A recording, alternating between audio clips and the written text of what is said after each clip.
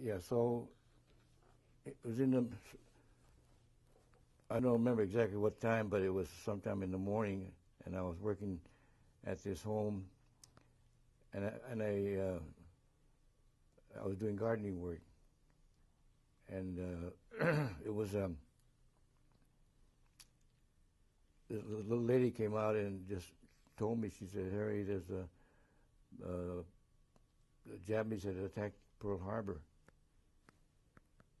and so I said, "Oh, is that right?" And then I remember I kept working, and then she went in and came out again, maybe 10, 15 minutes later, and said that the Japanese had attacked Pearl Harbor, and it was very serious. So I said, "Well, where's Pearl Harbor?" She said, "Oh, that's in Hawaii, in Honolulu."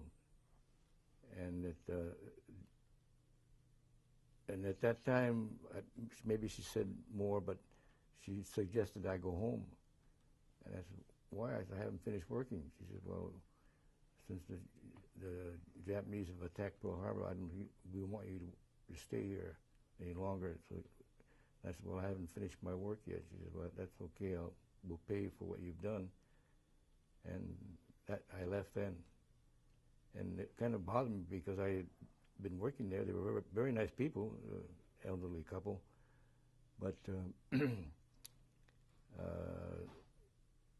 I guess when they heard that news, she didn't make any distinction between the fact that I was Japanese American. She just associated me with Japan, and